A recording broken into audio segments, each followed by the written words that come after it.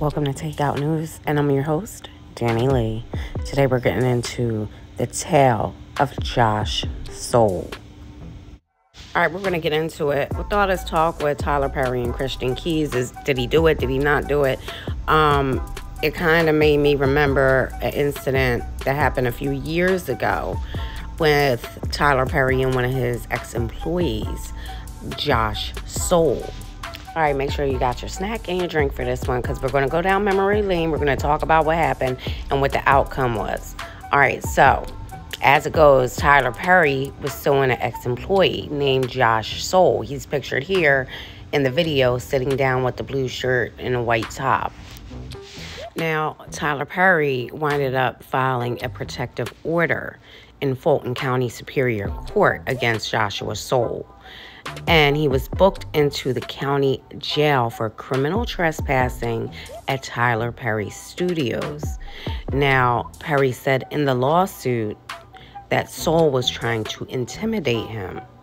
It also had said in the lawsuit that Sole was trying to contact Tyler Perry with no success, and he apparently was determined to get a face-to-face with the movie maker. The lawsuit said he disengaged the power to disable the alarms and surveillance equipment at the studio in Southwest Atlanta.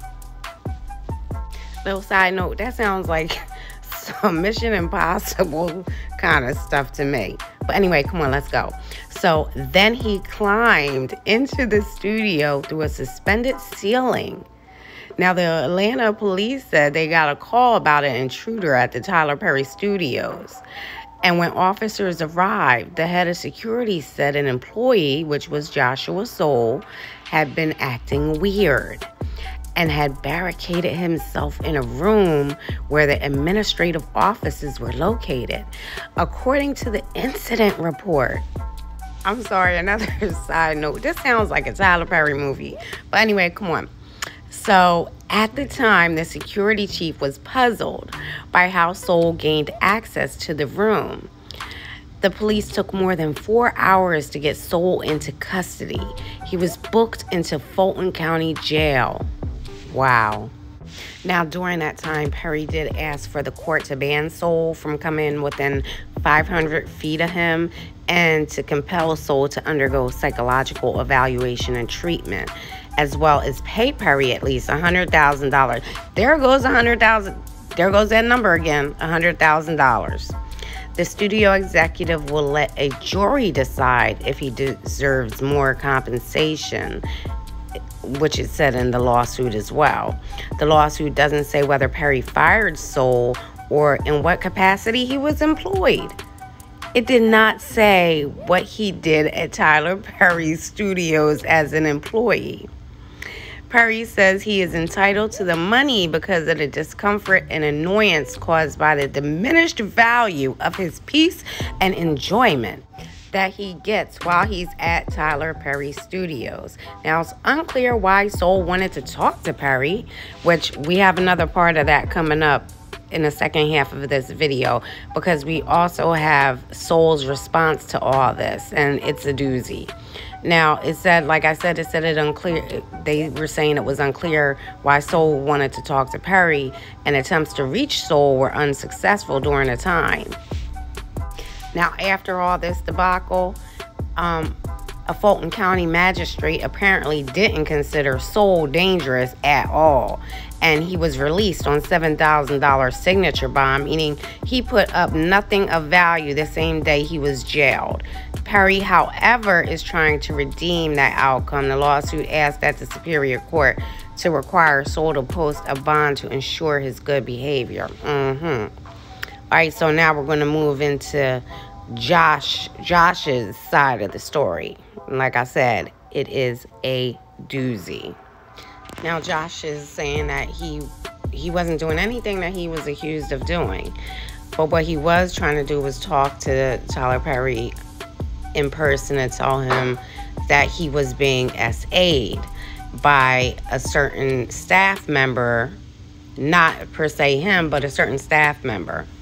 And everyone was looking at him like he was crazy. And it goes in to say that in the 17-page complaint because Josh winded up filing a lawsuit against Tyler Studios. And he's saying that he was subjected to verbal and physical SA.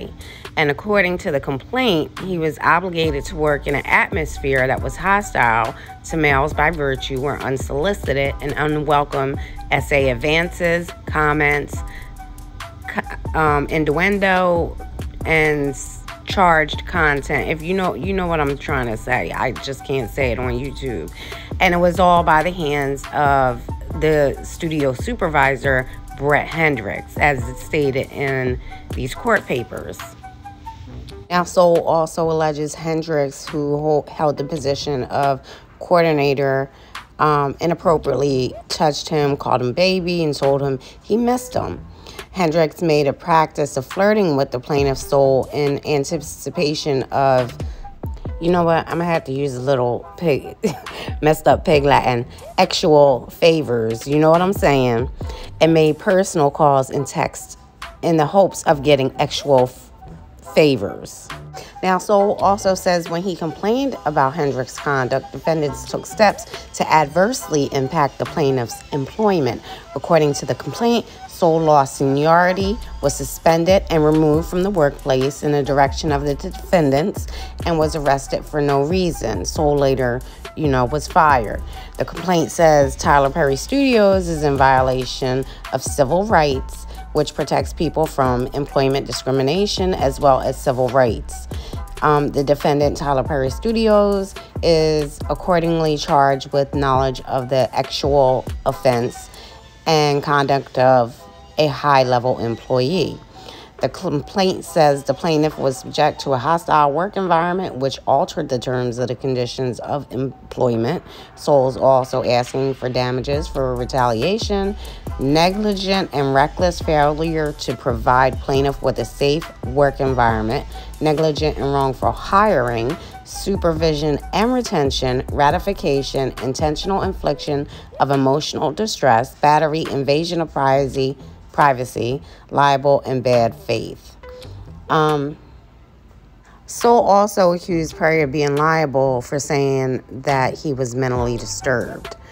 And because of Perry's comments on social media, Soul saying he suffered from anxiety and depression.